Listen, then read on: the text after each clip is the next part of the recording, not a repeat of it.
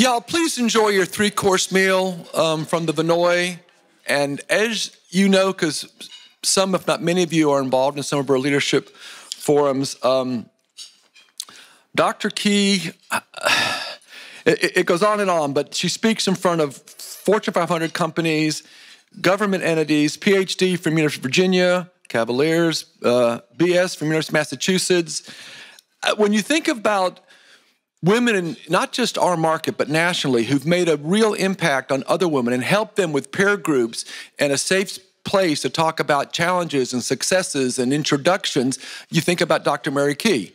And she's, renowned throughout the nation, but here in our market, I can't name names, but I told a friend who's very involved in startups and entrepreneurship that I was fortunate enough to have Dr. Mary Key speak to the Vinoy Business Alliance in November. And of course, in the last few years, she's known so much for her women's leadership and her new book, Seizing Success, A Woman's Guide to Transformational Leadership. But what this gentleman told me was, in her early days of executive coaching, there were men and women in the group, and some of these men have gone on to have tremendous successful entrepreneur careers. Now she just focuses all the attention with women, helping them get to their next level of success. But your reputation definitely precedes you, Mary. So, ladies and gentlemen, please give a warm welcome to our returning speaker, Dr. Mary Key. And remember, when the talk is over, she'll autograph your book. Right. So don't run out at 1:30. Go back and see Mary. Thank you so much. Mike, you. Wow, it's so exciting to be here with you today. Thank you all for coming out. New faces, a lot of familiar faces. I'm so honored to be here. Well, for over 25 years now, I've had the opportunity to serve as an executive coach, a consultant, and a trusted advisor to a lot of people in leadership roles. And when I first started out, maybe 30 years ago, I moved here right from graduate school and worked with a consulting firm. And in that work, I really observed that the challenges that leaders face are common, but there's some unique challenges that women in leadership face that others don't necessarily experience. Some of them can be looked at as pitfalls, and there are things that we can do to address some of those. And others, I believe women are uniquely poised to be the transformational leaders now and into the future. So today, what I'd like to do is talk a little bit about leadership and women in leadership, some of the challenges, and I want to hear from the room because I know I'm preaching to the choir to some extent. And then I'd like to talk about some strategies that men and women in the room can use or be reminded of to be even more effective as a leader now and into the future. So I want to tell you very briefly a little bit about my background because it relates to how what I'm going to talk about today, and Mike alluded to it. I started out with a consulting firm, did a lot of work traveling around the world, really. They used me as a young person who was very enthusiastic about an expense account, and so I would work crazy hours, come home, do laundry, and then leave Sunday night or Monday morning to do it all over again. So in that work, as I advanced in leadership roles, I got to work with C-suite folks. The predominant ones at the time were male, and not bashing men at all. I love men. I'm married to one over here, Lewis. Our marketing director's one too. And I really felt like this leadership thing's important, but it seems like when I work with the women in leadership roles, there's some differences. And fast forward, I went to another firm, continued that work, and then when I started my own practice, one of the things that I did is that I wanted to work with entrepreneurial organizations a little bit more because Florida's got a lot of them, and I was getting a little tired being on the road all the time. And so I had an opportunity, a colleague of mine introduced me to Inc. magazine. So I helped Inc. magazine set up CEO roundtables around the country. And in that work, I got to meet a lot of hard-charging CEOs, and here locally, and some of you that are local might know some of the CEOs, we had an all-technology CEO group. And so we had people like Tom Wallace, who now runs Florida Funders. He had a company called Waldac, and then had other iterations of businesses. We had Tony DiBenedetto that started TriBridge, who he sold. And we had one woman that just kept me sane, and I'm so honored that Nancy Ravenel, Nancy, raise your hand, is here in the room. She was in that group of 9 hard-charging CEOs. And what I noticed, and why this is important to the talk, is that those people all felt like they were lonely in some way. It was lonely at the top. And you could talk to your spouse or partner or friends, you could talk to people at work, but everybody kind of had a vested interest and didn't really get what those leaders needed. And so they stayed together so long because they helped each other grow their businesses. Now, with that particular group and other CEO groups, which unfortunately were predominantly male, despite my best efforts to get more women into those forums. But one of the reasons is that their companies were a little larger, and a lot of women in business have smaller firms and they're solo entrepreneurs. So I noticed that that dynamic that brought them together actually served as a peer support. Well, I was doing all this work with the CEO groups, and I was doing the consulting work and partnering on different projects, and I had quite a pace. And then the world stopped me. Very flattering picture of me I'm going to show you. That's me at the Cleveland Clinic. After my first open heart surgery. Since I was a child, I had an issue with my heart valve, and it became a regurgitation, and then in 2013, my cardiologist said, it's time, and I said, it's time for what? And he said, it's time that you got your valve repaired because your heart's getting too large for your chest cavity, and you're going to get congestive heart failure as you get older, so you need to go. So I was, always in good shape, and my prognosis was very good. So I went and had the surgery, and I didn't get better. And I didn't get better. And size 2 clothing was falling off me. I looked like I had been in some type of concentration camp. And finally, in 2014, they realized that I had endocarditis, which debilitated me for a while. And there's something called, and we have some wonderful people from Baycare, Diane Laria, who has been part of Key Associates in the past and gone on to medical career, nursing, I know. So without belaboring the endocarditis part, the thing I wanted to tell you is there's a condition that all of us, there's an ejection fraction in your heart, and normal's between 52 and 76, and mine was 26. So to share with you what that means is your heart has enough juice to sort of open and then try to close. And so if it's normal, it's doing this, but mine wasn't. So the doctor said, hey, you really need to think about what you want to do because I'm not sure you're ever going to be able to keep your schedule again. He was nicely telling me that I was going to be retiring early, I think. So I got to thinking about what is it that I really am passionate about? What do I love doing? I love the coaching. I love the working with people in the leadership roles. I love the work with leaders in roundtables. And I love working with women. I've always been a big supporter of women. Obviously, I am one, but there's something about what women bring to the table that has always been special to me. So that's when I started one of our first Key Women's Leadership Forums. And we actually have, I'm very honored, a host of people, present and past forum members. Can I ask you just to raise your hand, please? Thank you for being here today. So The reason I wanted to tell you all of this is that the focus on women in leadership became more intense. And as I worked with these leadership forums, we now have 10 running.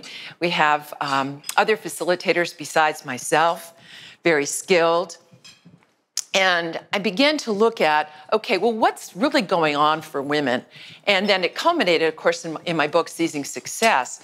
And I want to talk about a couple of the pitfalls, external ones and then internal ones. So one big one is that women are underrepresented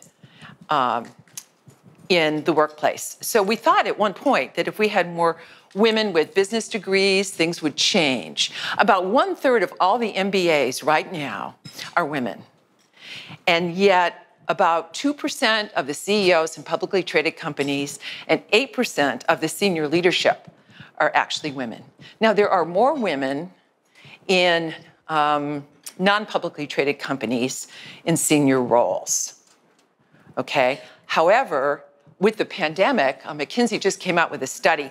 1 in 4 women that are in leadership roles are looking at seriously down-tracking their careers, shifting downward, or leaving entirely. The other issue that we all still face is for every dollar a man makes, Mike, a woman makes 79 cents. And if you're a woman of color, it can be less than that. That's still there. Crazy, I know. And so this whole area of underrepresentation is serious. And then when you layer on top of it the unconscious bias that we sometimes have about women. I don't know how many of you have heard of the Heidi Howard study? Anyone? Okay. Well, it was popularized a little bit. Sheryl Sandberg, which is talking about Facebook right now, is probably controversial, but it's in the context of this particular study. She popularized it, but it was done at Harvard, and MBA students were given a case study, one of the famous Harvard case studies, and it was about a real entrepreneur named Heidi Rosen. And so they gave half the MBAs the Heidi Rosen case, and they gave the other half, and these are all the MBAs at Harvard, the Heidi case. So Heidi and Howard, that's the only difference in the case studies. So at the end of the semester, they polled all the students, and all the students agreed that the entrepreneur they had was a very talented, successful entrepreneur. And in fact, the people that got the Howard case study said that Howard was someone that they would love to work for or would like to have as a peer. To a statistically significant level, Heidi was not seen that way. There were comments like, she appears selfish. Yes, she's smart, but I'm not sure I'd ever want to work for her. Nothing was different in either case study, except the sex of the person. So unconscious bias does exist, and what adds to it is there's a mismatch between what we see as a leader and characteristics that we expect of a woman. So if I asked you, what are some of the characteristics of an effective leader? Some of you might say assertiveness, decisiveness. What are some of the other things you might say? Kindness. A good CEO should be kind. Yep. Okay, well, you're getting into the other dimensions now. So that's good, but the softer ones. But also visionary, going first by definition, right? So all the things that, forceful, all the things that we kind of expect in a guy. And guys feel pressure on the other side, so I'm not guy bashing here, but that's a whole different talk. In this case, that lines up for you. Well, women, we're supposed to be conciliatory, kind, collaborative, sensitive, right? And when we become assertive, it can be very confusing. Very confusing. In fact, for many women in leadership roles, being assertive is seen as kind of shocking. Dr. Amy Cuddy out of Harvard, she wrote the book Presence, talks about how the more competent a woman is and promoted, the less liked she is, and the more liked she is, the more her competence is questioned. So it's a double bind. It's not necessarily right, but it's an unconscious bias. It's a mismatch. And that's a challenge that women in leadership roles face. How many of you women identify with what I'm talking about here? All right. Doing my own little study here. Just a couple of additional things. The hours that women spend can be excessive and keeps us off the leadership track or from going to the next promotion. Even before the pandemic, the burden of managing a household, if you had a partner, fell squarely on the shoulders of women. Does anybody want to take a guess at the percentage? What percentage of the management of the household on average falls on the shoulders of the women? And when I say management, your partner may take Johnny to soccer practice, but it's somebody that looks at, okay, what's Johnny doing for the year? When are the checkups going to be? Who the coach is going to be, all that kind of stuff. Somebody does that and making sure the groceries get bought. What percentage? 90%. 90. Actually, it's a little better than that, and a lot of men are stepping up to the plate, but 70%. Yeah, about 70% of the management of the household. And that's if you have a partner. If you don't have a partner and you don't have family members that live next to you, it's 100%, baby. And so many times women don't have the time to go play golf or do some of the things that on an informal level men get to do, so that it isn't like good or bad, but you get to know John, and you and John are talking about, some deal going on, and all of a sudden, voila, and the woman's back home trying to manage the household. The other part, too, that happens is that when an organization, there's a lot of research on this, when an organization labels a woman as someone who is not available because she has to leave to take her kids somewhere, or she has to do something that's family related, even when she works long hours, the tendency is to see her in that original box. And so they say, I can't invest in developing this person, because if I do, they may just get busy and not be around. So it won't be a good return on my investment. And then women lack mentors and sponsors, especially sponsors. What's the difference between a mentor and a sponsor? Yes? A mentor will coach them on how.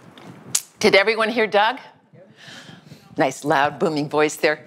That's true. We need more sponsors for women. Someone is going to say. Okay, yes. What a mentor is someone who mentors in a specific skill area. A sponsor is someone who promotes that woman and is willing to recommend them. Like in succession planning, hey, I'm going to be retiring in 4 years. Have you thought about Harriet? And let me tell you why I think she could be a good fit. So women need more sponsors. So those are some of the external variables. Let's get to some internal ones. This, to me, is how women are taught. And again, I'm talking in general here, so there are always exceptions. But we're taught to want to get those good grades. And our family expects it. I don't know about you, but I had to get all A's, and my brother, if he just passed, that was fine. You stayed out of trouble and passed, okay. And when you start pleasing someone, which I wanted to do very much to my mom became a single parent after my dad passed away. And so she was so happy when I got good grades. But you know what happens when you are constantly trying to be perfect? You don't want to take chances. You don't take risks.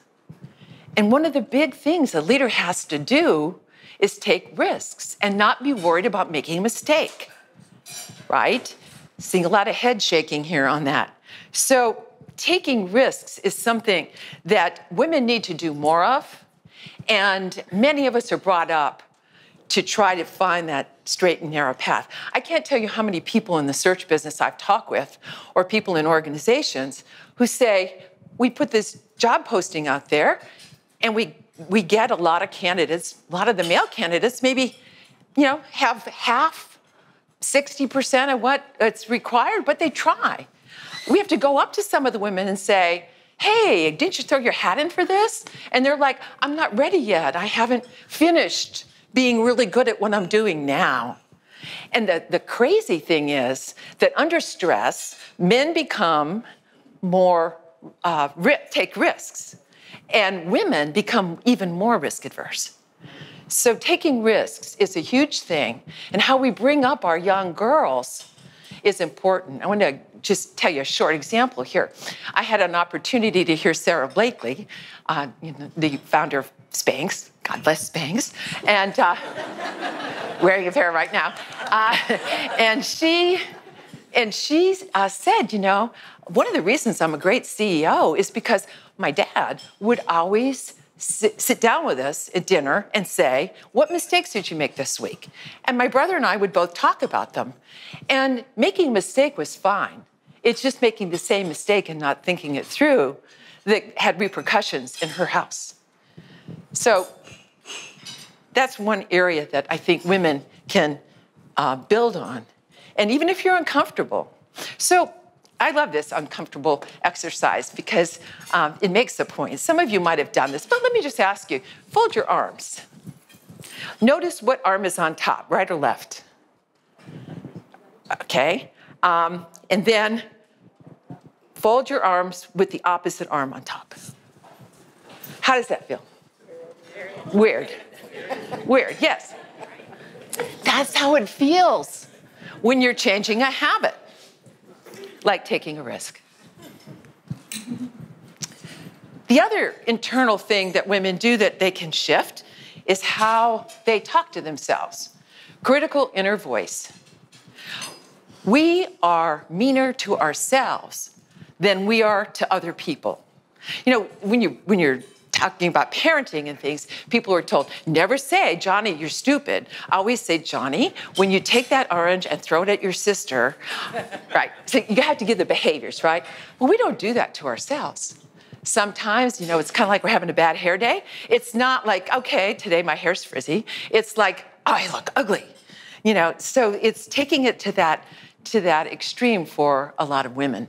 And that critical inner voice can really lead to a condition that's very serious. And some of you might know about it. It's called the imposter syndrome. Okay, men suffer from the imposter syndrome too. It can be temporary because you're in a toxic environment, or it can be something that's always with you. But for the imposter, no matter how much success a person has, and a lot of women fall prey to it. In fact, a very famous woman, Jodie Foster, is a big proponent talking about it because she felt like a lot of her career, of course, Academy Award winner and all the other things she's done, that she's been an imposter. So an imposter can't enjoy their success because it's always an external thing. It's always something else out there that's why I'm popular, why I'm doing well. And it's as if like people found out who I really was, they wouldn't give me this honor or they wouldn't give me this whatever, fill in the blank. So our critical voice is very, very important. And there's some work done on self-compassion, how to be more self-compassionate. And so here's an interesting statistic I didn't realize. I was reading a book about this, and And the statistic is, in meta-analysis of showing self-compassion, she was predicting women would be more self-compassionate to themselves than men would be to themselves. And actually, it's the opposite. Women are less self-compassionate to themselves than men are to themselves. So men, you got something going there. That's good. Going to be more like you there. Key Associates, my firm, in 2016, we surveyed about 105 women, executive women in Tampa Bay, and we asked them, what is it that keeps you up at night? What are the things that really get you most in your responsibilities as a senior leader? And among the first or second most frequently mentioned thing was pressure to perform.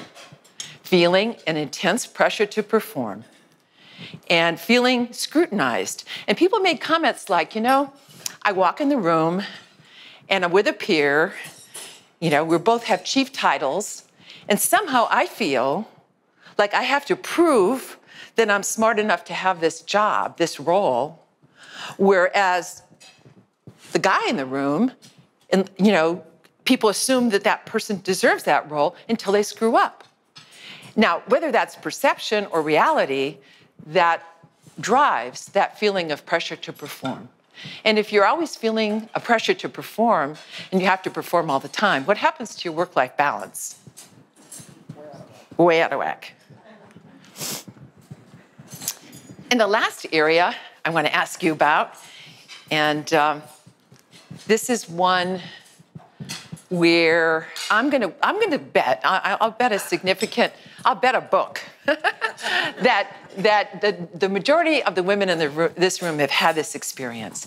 Have you ever walked into a meeting and you're sitting there and maybe you thought about what you want to say and you brought an idea or suggestion and no response? It was like you never said it. 15 minutes later, a guy in the room says the same thing, and they go crazy over the idea. How many of you have had an experience somewhat like that? Yeah. It's like we're not heard. In fact, when I was a young consultant, I had this wonderful neighbor across the street that was a model mentor to me. She was 87. And she had a career as a journalist in real estate. She had a really good real estate practice. And I would have a glass of wine with Katie periodically, and Katie. And I went over this one day, and I told her about how I had brought up this suggestion. And I had really thought about it because it was like a regional meeting. And another consultant, John, said the same darn thing I did. And nobody heard me, and everybody got excited about his idea. Well, Katie had she always wore her hair up in a bun, and she took her glasses off, and she looked at me. She said, Mary, you take heart. Your idea was so good that people wanted to move it forward. Next time, you remind them that you had brought up the idea as well. So assertiveness is really an important issue, and part of it is that women don't always verbally feel heard. Now, in some of the research I did on the book, Seizing Success, A Woman's Guide to Transformational Leadership, the one interesting thing is that nonverbal assertiveness is better accepted in women than verbal assertiveness. So sit up, take up the room, feel your presence, make eye contact. The whole thing about mansplaining or however that, not mansplaining. What is it? What is it? The spreading thing. Oh, well, you sit on, men sitting on the subway and, yeah, it's spreading, yeah. So the suggestion is for women, for these researchers, to spread out more and to just let their presence be there. So anyway, this whole area of leadership and what women can do, I want to share 5 things with you that may be helpful. And it's not just for women, it's for anybody in a leadership role. And some of these you might have heard of, others maybe not. But my goal is for you to take one thing today and try to make it a habit to help you be even more effective. First one is framing. And we have to sometimes reframe our thinking or how, as leaders, other people are thinking about things. A frame is nothing good or bad. It's just our set of assumptions about an idea or how we're holding things. And so with reframing, if we have a belief that stress is bad, for example, then how do we frame that in such a way that the stress can be useful? There's this interesting study that was done. It was done on 30,000 people over 8 years. And people were asked 3 simple questions. Do you experience stress? To what degree? Low, medium, high, off the scale, high. And do you see stress as harmful or not? And the researchers went back and checked death records. Yes, death records, and found that 43% of the people after 8 years that said they experienced high stress, that and they saw stress as harmful, died. And none of the people who said they experienced high stress but didn't see stress as harmful, there were no dead people in that group. So your frame can save your life or not. So framing is really important. And as a leader, sometimes we might have the bigger picture, like we're doing this initiative because ultimately it's going to take our company to this new level, or our organization to this new level. And you've got this picture and all the people on your team are working on it, but maybe they have this like little piece, and maybe their little piece is really monotonous. It's like, oh, I have to go to the database, I have to do this, and they don't see it. And it's really, really important as leaders for us to say, here's the big picture. Here's our vision. Let me tell you why what you're doing, which might seem really boring at times, is critical to our success. And I want to thank you. That reframing is very important. Challenging your self-talk. Earlier, So just look at the behavior. Just say, I was a little off today. Mary, I'm talking to myself, I was a little off today, and I'm going to forgive myself for that, but made a mental note, I don't want that to happen again. Watch what you're saying to yourself. The area of acting as if. The first book I wrote, got my mouse pad here. Remember mouse pads? It was called The Entrepreneurial Cat, 13 Ways to Transform Your Work Life. And I used the analogy of the cat to talk about how you can be more proactive and entrepreneurial in your life, whether you were an entrepreneur or you worked for an organization. And one of the 13 ways is to act as if. What does a cat do when you have a cat at home and the cat maybe is on a chair or something, and they decide to jump up on a bookcase, and they make the jump and they fall and they walk off. They act as if. They act as if. And neuroscience supports right now that by changing your physiology, by smiling, by shoulders back, by just opening up, you're actually changing how you begin to feel. So that old adage, smile and the world smiles with you, and cry and you cry alone, there's a lot of truth to that. Not just the energy that you're giving out, but also this importance of changing your physiology.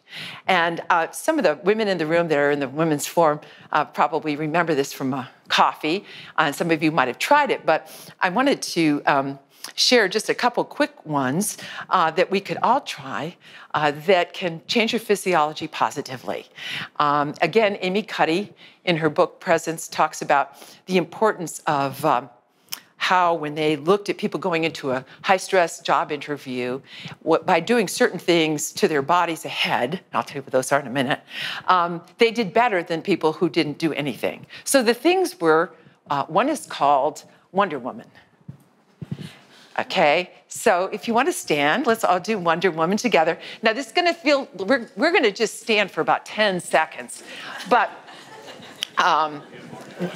what she's recommending, male and female, is to do this for 2 minutes. So you need to go to a bathroom stall, right, and do this. And then the second one, and probably more comfortable for some of you, is called, is the Universal Victory symbol, sign. You see this in Olympics all the time.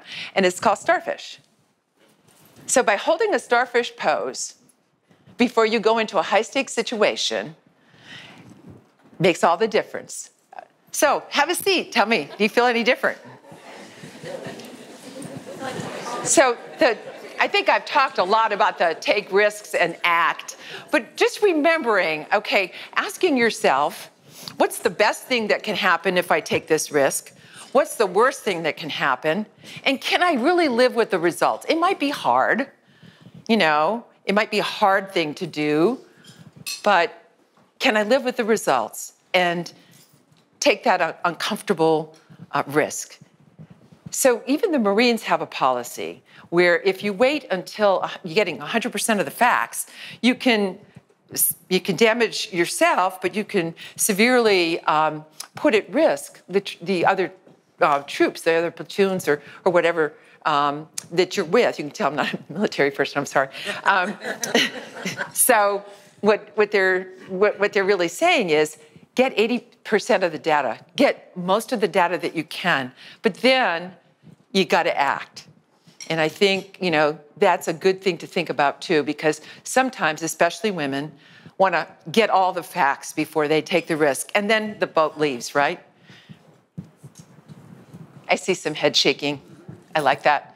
And then peer support. And we talked a little bit about the Women's Forum. This is one of our forums, and you know, yeah, Gwen Davey, yeah, she's in there.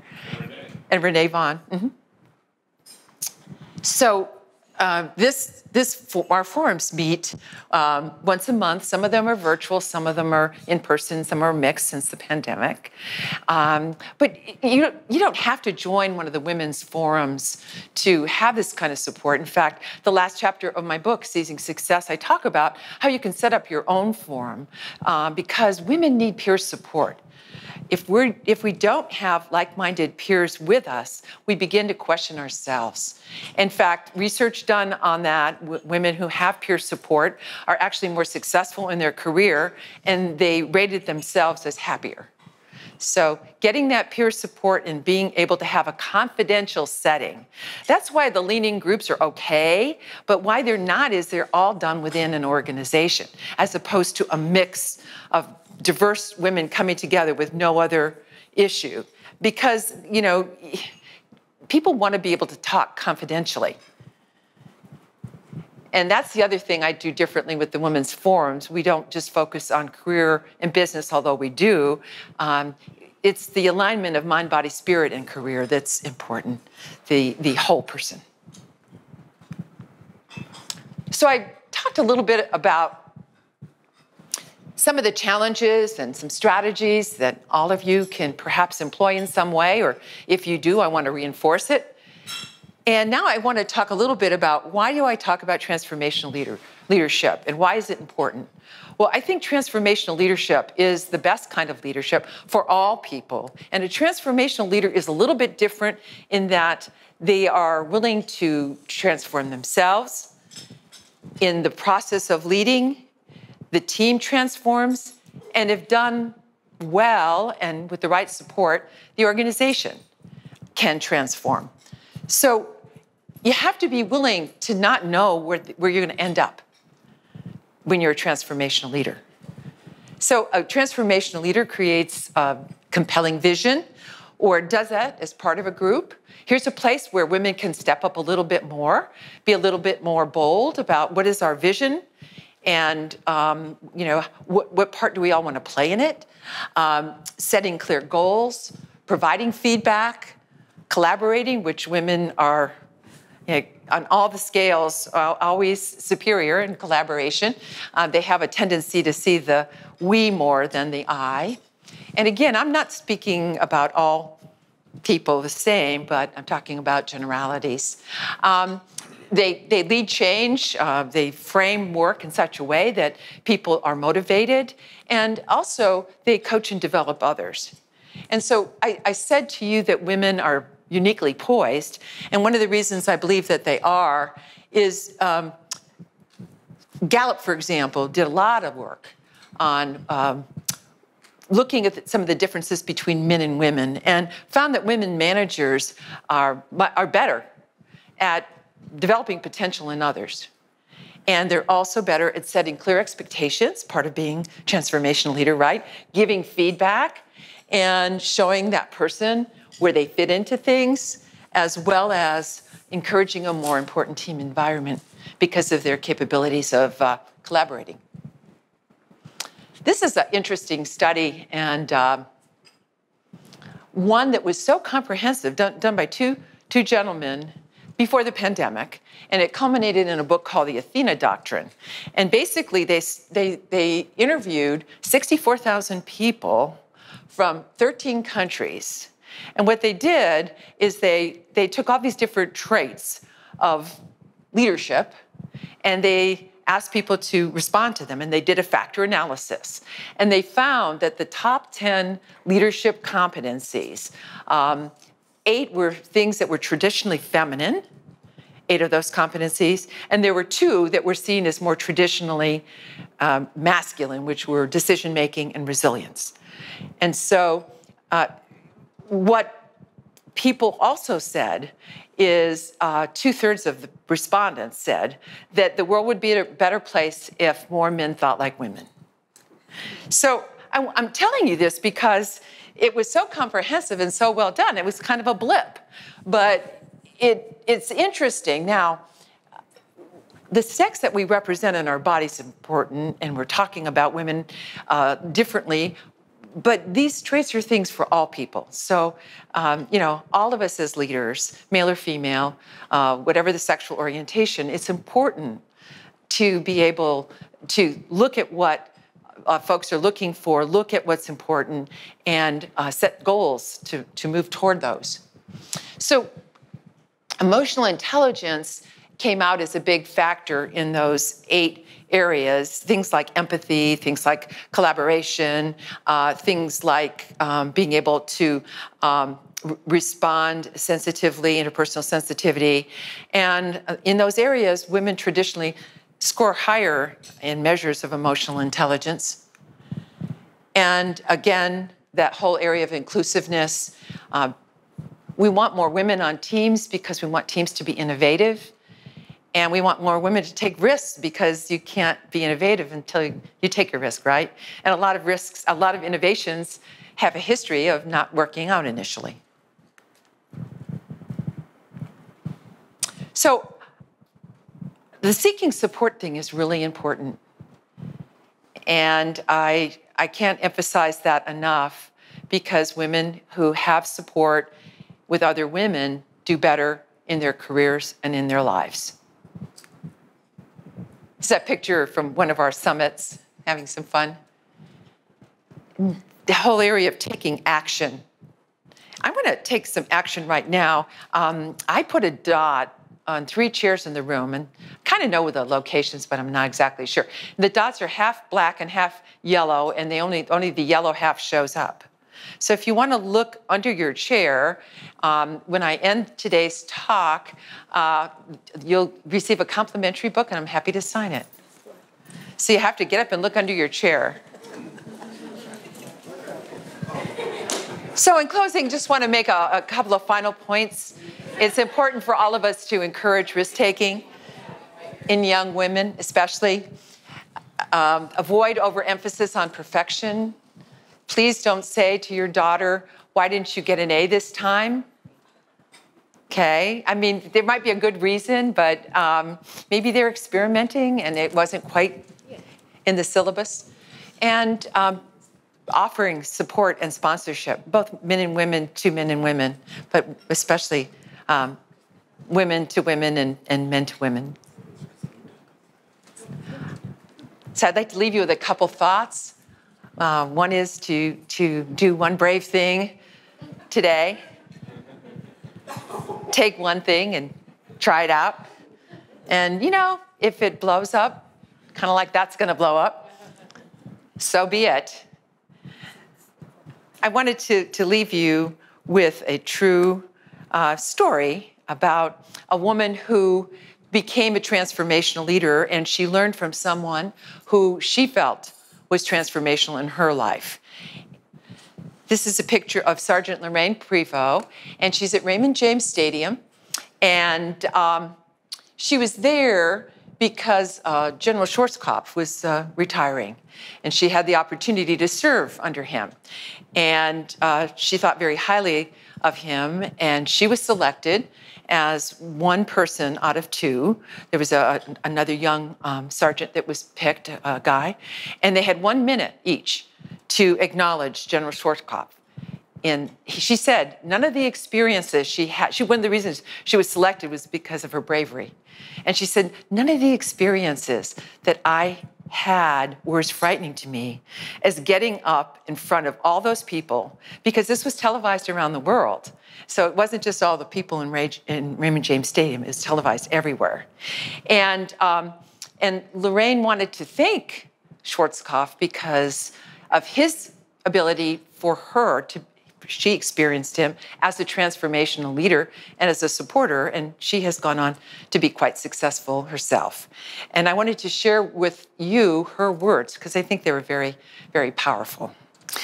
Many can command, but few can lead. Many can express themselves, but few can really communicate. Many can tell others what to do, but few model those things. Your courage inspired ours. Your integrity made the difference. You are our commander, our hero, and our friend. And when we stand to salute you, we not only salute the uniform, but the very special man who wears it. And all decorum was broken, and you can't see it here, but Schwarzkopf gave her a hug, and he had a big tear running down his cheek. There's a picture that's bigger. So leadership makes such a difference in everyone's lives, and I've really enjoyed our time together. I have a couple minutes for questions if you have any. Yes? So I'd like to be a leader. I've been in the industry of healthcare for 20 years. And, but I still have to work for quite a few years, unless they change the retirement age. And I really want to know how we as older women leaders who have experienced all the things that you talked about today are going to be able to help the new generation that's coming up with all the dynamics that are going on right now. Mm-hmm. And how can we, as that old generation of leadership, help them to move up, and in their careers, as well as have hope? Because what I find happening, and this is primarily in the healthcare business because I'm in healthcare, is the hope is not there anymore. Like I had hope back in the day when I was growing up. I'm going to do this, I'm going to do that.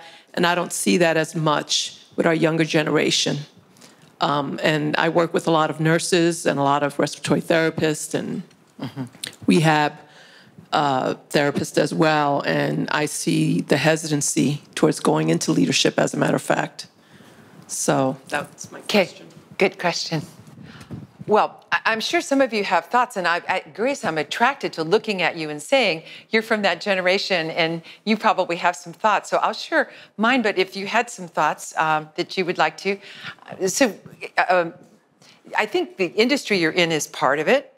I also think that there are things that I've talked about today that are not quite the same factor as they are for younger generations right now, like parenting, more responsibility of the management of the household, that's shifting a bit. And I think the environment that you're working in and the level of flexibility makes a difference. So that being said, I think what you're asking,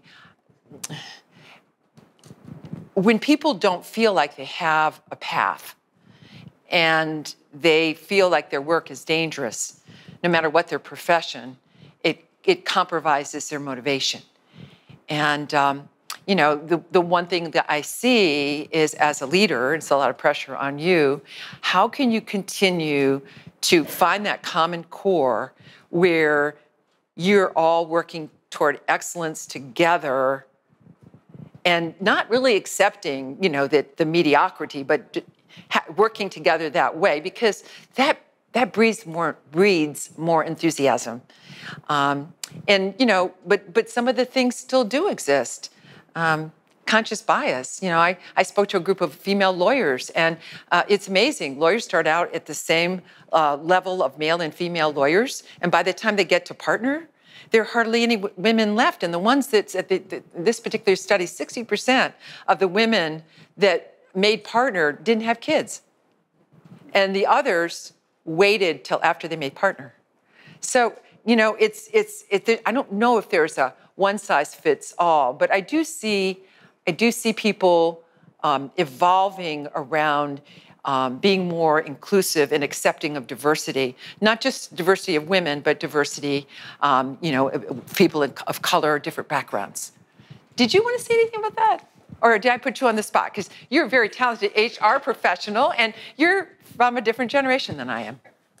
Oh, here, take the mic. Wonderful, love it. So one of the things, I had a fantastic leader in my last company, and I think what helped like bridge the generational gap and helped me become successful was how open she was and how real she was. It wasn't like a boss relationship. It was like a friend. It was like a mentor. So even when we were having a bad day or something bad happened that the company was for, and I knew she probably wasn't, we had those open dialogues. So I think that really helps. And I have a lot of friends in healthcare, and I know the mental toll they're taking. And I've heard some of them say, when my boss says, this sucks too, it helps me. So I think that could be a good generational thing, is just being open with them about your personal feelings. Thank you. Do you see things changing, or is it going to be the status quo? Do you see things changing? Well, thank you for asking me to speak on the world, but no. I hope things begin to change. I'm encouraged in some places, but other places I'm not. I'm very discouraged. You know, in terms of that last McKinsey report, for every 100 men promoted, only 85 women are, and then you get 1 out of 4 women saying that they're feeling like they have to downshift their careers, or maybe leave altogether if they can afford to. So I think it's a strange time. And I think there's pressure. You know, I've seen, for example, more divorces because some of the women, you know, that I know are home with the kids and their husbands, and they're all working out of their home, and they realize how much more they're doing, and they get into arguments, and they have to stay there together. So I don't know. I hope that there things will be changing, but I do believe in pockets of health, and I believe in holding a space of being positive and surrounding yourself with other people that are. And that's why the peer support's important, because if you're with someone who has victim thinking a lot, whether you're male or female, you know, it's gonna erode how you feel about yourself. And then when you don't feel great about yourself, you're not gonna feel great about leading other people. You're just gonna wanna get things done. So, well, thank you for your time and attention. It's been great to be with you.